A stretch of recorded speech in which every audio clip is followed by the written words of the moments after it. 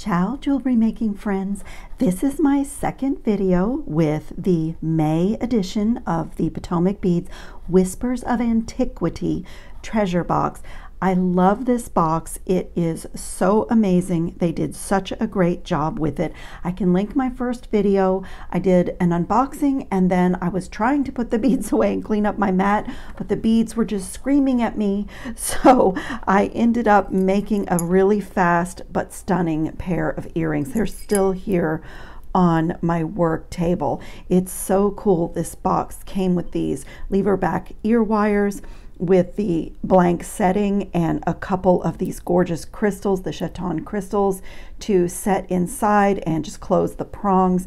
And I did these really quick but really lovely drops, and voila, this is a fabulous, really fast, really easy pair of earrings. So I'm going to set those aside, and I have already kind of worked out my next project. I decided to kind of stick with the classic pearl and jet black and crystal, but you know, I want to make this a little bit updated. 2024 pearls are really in style, really on trend again, and for me they never really go out of style, but I wanted to make this classic but a little bit contemporary and even edgy at the same time. So I'll tell you what I have done along with these beautiful crystals and these jet black bicone beads that came in the box and these really gorgeous seed beads. I've gone into my supplies and pulled out some black enamel chain and some gold filled spacer beads. And let's see, I also found these little cone shaped bead caps, and let me move a couple of things. And I am a clearance shopper, and so I'm just going to share this with you. This is a craft store item. I got this for $1. And you know, I'm always looking, tarnish is the bane of my existence, so I'm always looking for things that are really beautiful, that will not tarnish, that will wear well. And I have not used this little craft store item yet, and I think it is perfect with the gold and the pearl and the crystal. So I have a little length of this, and this is the mechanics of this necklace are going to be a little bit unusual. I'm going to move just a couple things out of the way before I tell you that. So this is one of my little sample components with the pearl, some 20 gauge gold wire, and these little spacer beads, and those are going to kind of customize this black chain. When we get to that part, I'll show you what that's all about. So the way I'm going to start this piece, I took just a little length of the 20 gauge wire that I'm going to use for my components and just put a simple loop on it. I love my one-step looper for that. And I took the bead stringing wire that we received in last month's Potomac treasure box. I'll show you for those of you who don't get the box and might be interested in it. It is a flexible 7-strand nylon coated wire, and it is really wonderful for being 7-strand. It is quite flexible. I really liked it. And I just connected, I made a simple loop, and I did double crimps, and they're just flat crimps because this is going to disappear inside this cone, so it only has to be functional, not beautiful. And so I have my one side started, and I will show you exactly what I did when we get to the other side. And before I start my stringing pattern, the first thing I want to do is thread on the bead cap, so you'll be able to see that that loop and those crimps just hide right inside the bead cap. But in order for me to know where my loop and my crimps on this side need to be, I'm going to just take a little Sharpie marker, and I'm going to make a little tiny mark at this space right here, and that way I know. Let me get this little mark more visible, and that way I know. In fact, let me see, I'm going to make my, when I finish stringing, I'll make my loop and crimp on this end, And I'll know that that is how much space I need to leave blank for inside the cone for this side of my little focal section of my necklace. So there is that, and I'm going to go ahead and thread on. Do I want to thread this on now? I think I'm going to wait until the end to thread that on, just so that everything is visible for my stringing, because my last bead, like my bead needs to stop right there, and I need to do the same thing on the other side. And also I've done a little test here, and I first started stringing the components that I made right onto the bead stringing wire, and I just did not like the way it hung at all. And as with most things, a jump ring can really give you the movement and the flexibility that you need in a piece. So I tested a little jump ring on one of my components, and it worked really well. And these are really simple components. I finished them all because it was so late last night. I finished all of them, but it is very simple. I used the wonderful Athena cast. I was looking for the package here. Here it is. I used the wonderful Athena cast 2-inch head pins. They are 29 karat gold plated, and I just love these little ball head pins. It's such a high quality plating, and I just think that little dot of gold at the end of a component is lovely. And all I did is take those head pins and create these little patterns, just stacking them on, and did a simple loop at the top. And I like my one-step looper for that, but you can easily do it with your pliers if you don't have the one-step looper, or if you hate it. I know some people just don't like that tool. So I did it that way. And then I have some jump rings that are that I made out of the same 20 gauge wire that I'm using in the rest of the piece. And so before I start stringing, I am simply going to add a jump ring to the top of each one of these components, so it's ready to string right onto my bead stringing wire when I get going on my pattern. So I just want to make sure that each one is closed perfectly well, because the 7-strand beading wire is pretty small, and I want to make sure that it doesn't, one of my drops doesn't fall off onto the floor. So I'm just going to do that to all 5.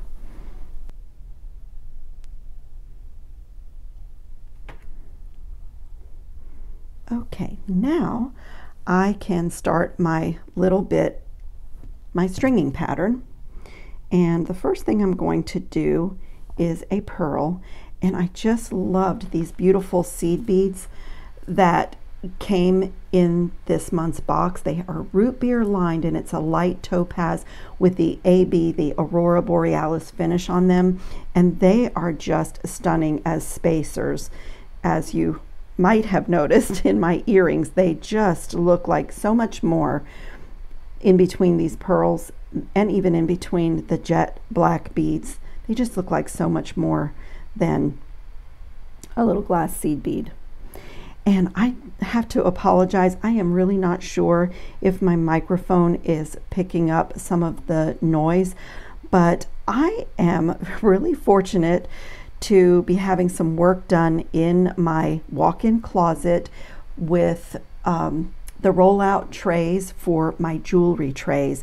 And I actually this morning did a before picture, and then, you know, I'm going to do a video and do some after, so you can see how I'm organizing my jewelry trays for all of my handmade jewelry. So you may hear the saw and some of the construction noise a little bit in the background.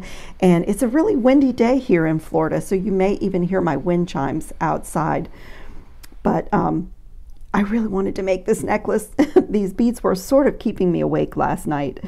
So let me stop talking and show you kind of my pattern here. And you can see how nicely the jump rings make things dangle. So I am just putting a seed bead in between each one of these pearls, except for where the jump ring will be like the little gold, almost a gold spacer in between. And I just found that I like the way they hang with 2 pearls in between each of my downward components. So let me just finish stringing this to the end, and I will show you how I am planning to put those cones over the ends and then transition into my beautiful black chain. And I also am going to modify that chain too, so I won't be totally done with once I get to there. But the cool thing about the chain is that the links are not solid, and so I have already been able to open them, and so that means I don't have to waste any links, and it just makes it really nice for modifications because I'm going to add in some of these gold and pearl components that I made. So it's a really easy technique, but it just looks great, and it looks like anything but a craft store chain when you make those little upgrades. So I'll show you what my plan is. And I'm finishing off my pattern with a pearl because these 6mm pearls fit perfectly inside the opening of that cone. Construction interruptions, I'm sorry for that. So what I've done is I measured, there is literally a 1/4 of an inch, almost a perfect 1/4 of an inch from the bottom of this crimp to that little mark that I made on my wire. So to make this easier, I'm going to clamp off this side of my necklace and go ahead and wire wrap this side. So that way I think I'll have an easier time closing off the other end here. So I just pull this up, and I have to decide if I want to put a pearl here, and I think I do. I have my little strand of pearls here in my dish, and I think I do want a pearl on the top of this before I do my loop.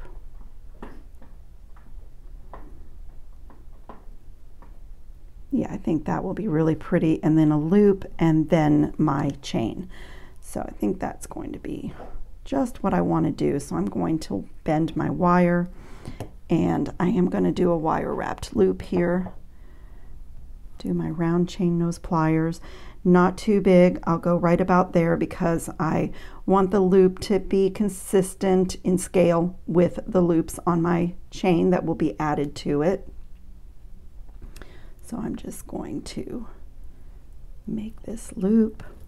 I like to kind of turn this back so my loop is centered a little bit, and hold on to the loop with my bent chain nose pliers, and I'm just going to wrap right down to that pearl.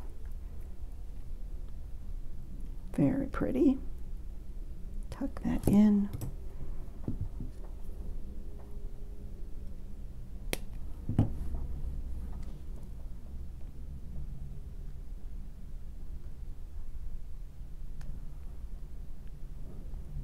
Okay, actually it doesn't need to go in the scrap bag because I think I want to make at least 3 more of these components to kind of customize my chain.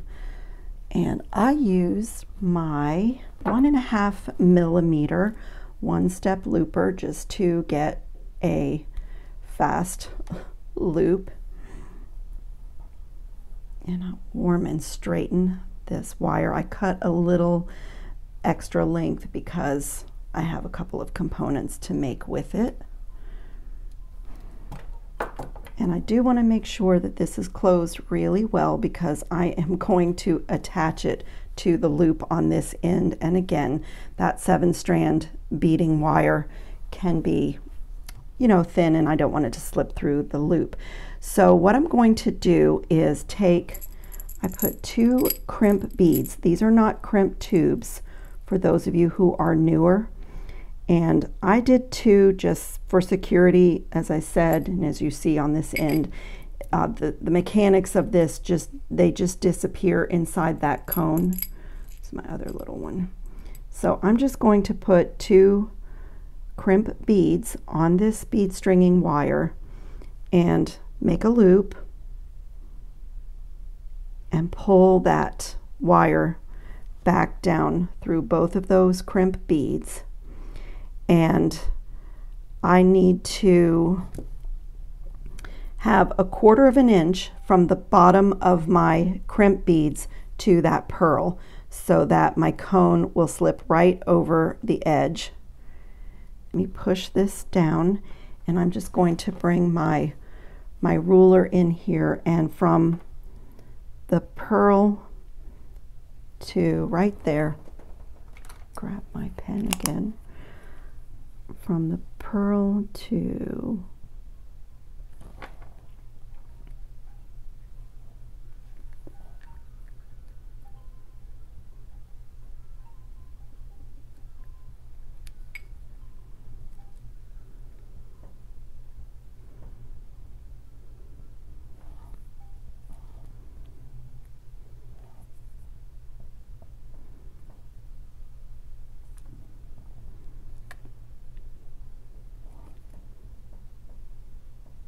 right about there.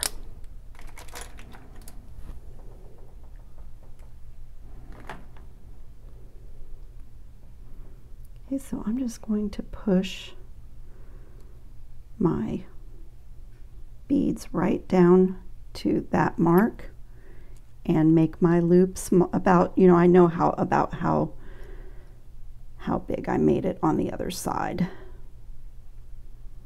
Right about there. And then a flat crimp is super easy. You just flatten it with your pliers. Just pinch it closed.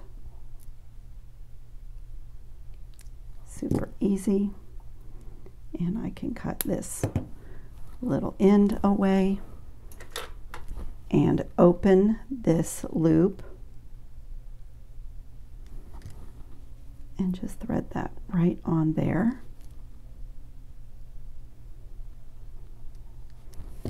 And I cut way too much wire, so let me make that more manageable.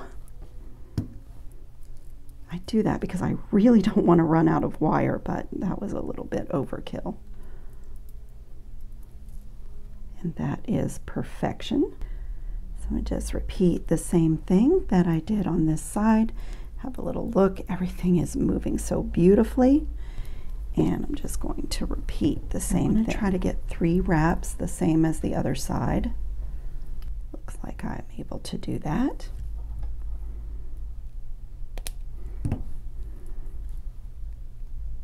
As always, tuck your cut end. And I just want to lay this out and see if I need to turn my, adjust my loops a little bit, which I can always do also after I attach the chain. That is beautiful. And so now I'm going to open, let me find the middle of this chain.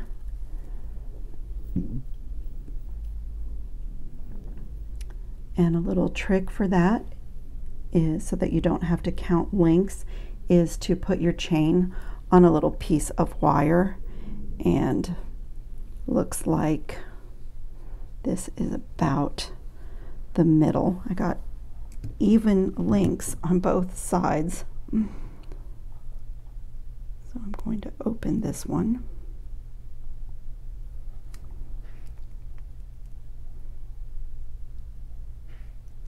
It's a nice strong chain too, but I want to be careful not to mar the coating on it.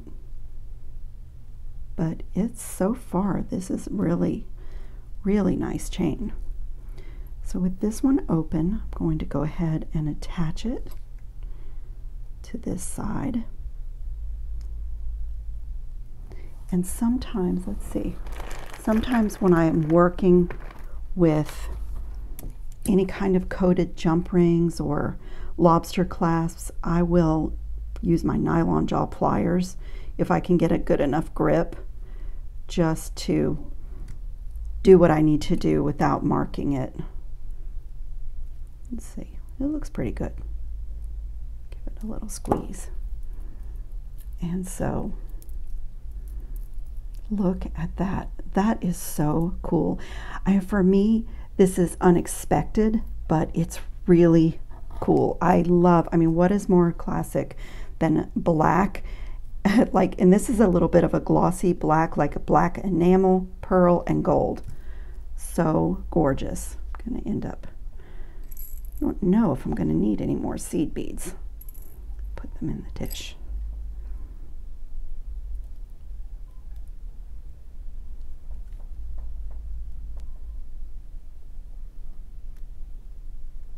Close my link again. How beautiful. So now I just have to make, I'm going to make 3 more of these little components, and for those I used my 2 1/4 millimeter one-step looper. I just really love this tool when I have to make a lot of components because it saves my hand from an arthritis flare-up. But if you don't have this tool or you hate it, because I hear people either love it or hate it, then you can totally make your simple loops with your pliers. That works too. And if I just have a couple to make, I'll use my pliers sometimes too. And then I'm going to recreate this by threading on one of my, I think these are 5 millimeter gold spacer beads. And this is an Amazon product that had really great reviews. It is supposed to be gold filled, and some of the reviewers said that they wore it in the shower, that they made jewelry for their Etsy shops, and it was really great. I question if it actually is gold filled. I'm not sure. I hope it doesn't tarnish, but I can link it below. I'm always trying to find findings and things that are higher quality than just base metal fashion jewelry. So this component was really simple. A gold bead, a pearl, a gold bead, and another simple loop on this end. And I just have the habit of doing my loops opposite, so I'm going to turn the opening downward and get my gold bead right up to the jaw of the plier, close it slightly, and it makes the cut. Pull it back from the jaw of the plier. If I need to line up my loops at this point, I can, but they look really good to me. And I don't even realize, I would want to close it a little bit, but honestly, I'm going to open and close these again anyway because I'm going to add them into my chain. And I just need to do at least 2 more like that. If I decide that I want to do 3, I'm planning to do 2 on each side of my chain, and I'll see how that looks. I can always go back and add another one if I need to.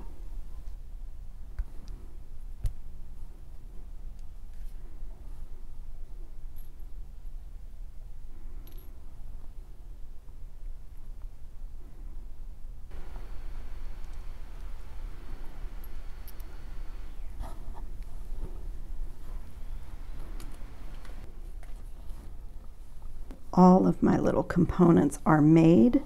The one-step looper does a nice blunt cut. It's a step you can skip with your pliers, and that is all the waste you have from your little components, is that little tiny bit of wire.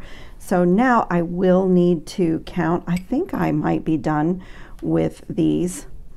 I will need to count my links now because I want to do 2 on each side of my chain. So let me see where I want the first one. Let's do 1, 2, 3, 4, 5, 6. I'm going to open the 7th one. Let's see. Yeah, I'll open the 7th one.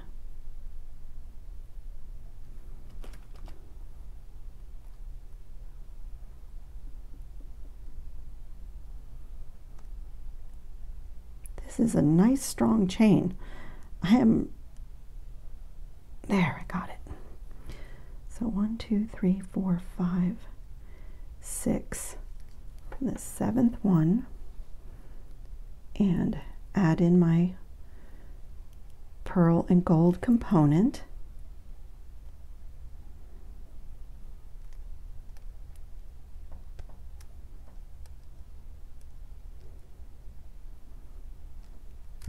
Close that again, and now this time, since this loop is a little bit easier to open, I'll open my simple loop and add my chain.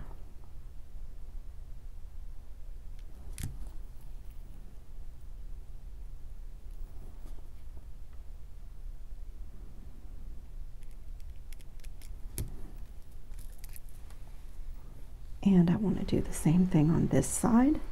1, 2, 3, 4, 5, 6. Open this 7th one.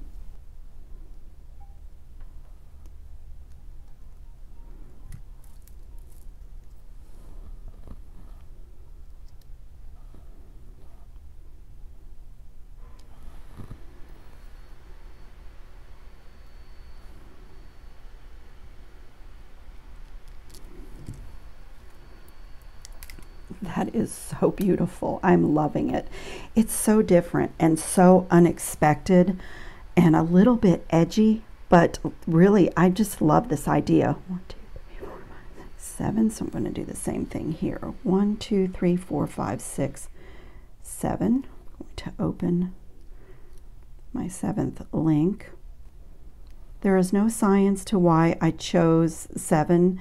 Just I like odd numbers. It's from my years of interior design, and I like to just kind of see where my component is going to lay, and whatever that spot is, that's the sweet spot. That is so beautiful. And I'm just going to repeat the same thing on this side. 1, 2, 3, 4, 5, 6, 7.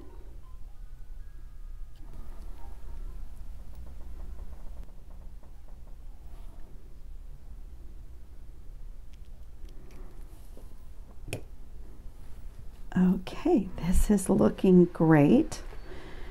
And so now I have to just simply put on my clasp. And as I told you, I saved out my last crystal in the box.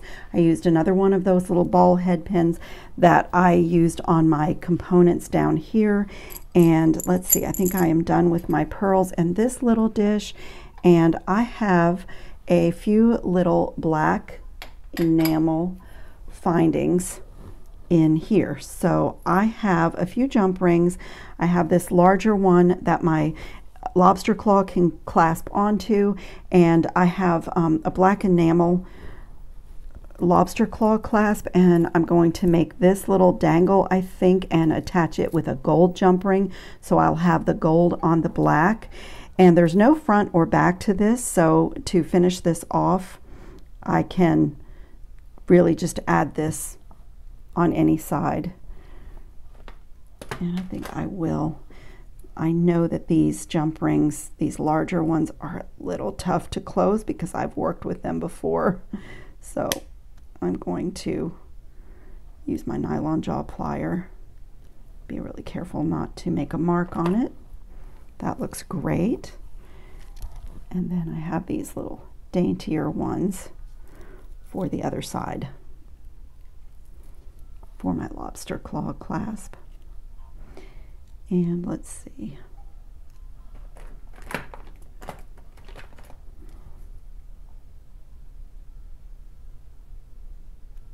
Close that really well.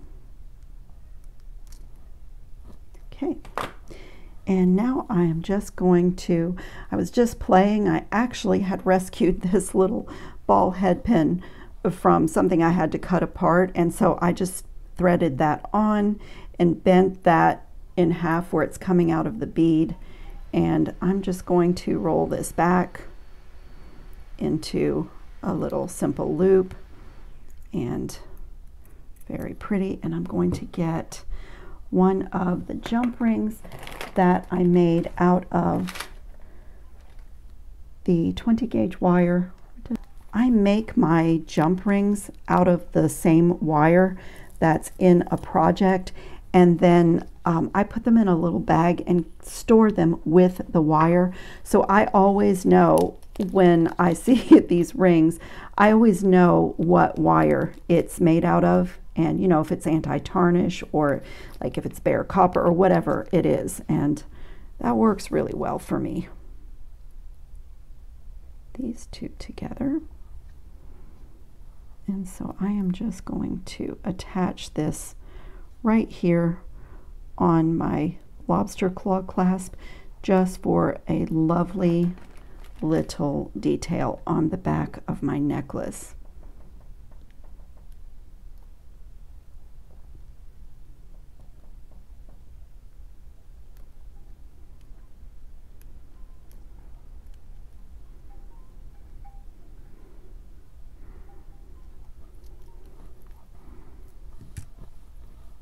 How pretty is that? This is so stunning. It's so unusual and so unexpected. This looks very couture, very elegant. I mean, you just cannot go wrong with gold, black enamel, and pearl. I mean, this is just a really stunning necklace. I just love the way the black enamel transitions into the gold and pearl component and then back down into this gold cone, and this is just absolutely beautiful. The little focal section is movable and dangly, and it is just, I'm stunning. I really love this. I will definitely put some pictures on Gabriella Eva, but before I do anything else, I always brush like any kind of base metal, like these little cone bead caps, with my Permalac anti-tarnish coating. It is the most fabulous thing. It dries super quick, and you just brush it on this bottle. I have a new bottle, but I want to use this one up. But you just brush it on like that on anything that is like base metal or, you know, just fashion jewelry, and it dries really quickly, and you don't even need a second coat. And honestly, if you like accidentally touch one of your beads with the brush, it doesn't do anything because it dries totally clear, and it's a detail. But I really like to, if I keep a piece or gift it, I really like to do this to add longevity to my pieces, and so that, you know, people can wear them and enjoy them.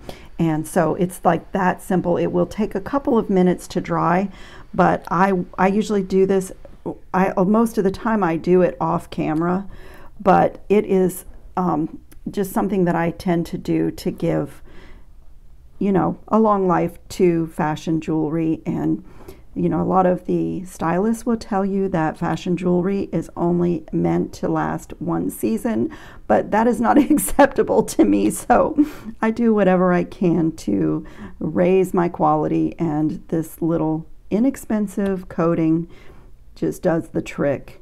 And so I can link this in the description box below the video.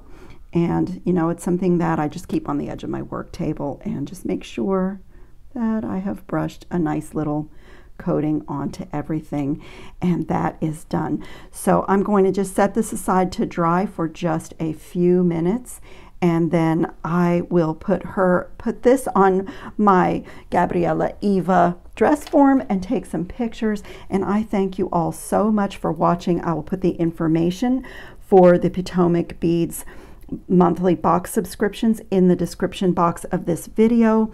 And if you're interested, you can use my link and go right there and check that out. And if you have not subscribed to my channel, it would be a lovely way to support my work. And I would still love to have your pet photos, any of your little furry face supervisors around your work tables. You can email those to me. Thanks a lot for watching, everybody. I hope you're all safe and well and having fun on your beading mats. Ciao, jewelry making friends.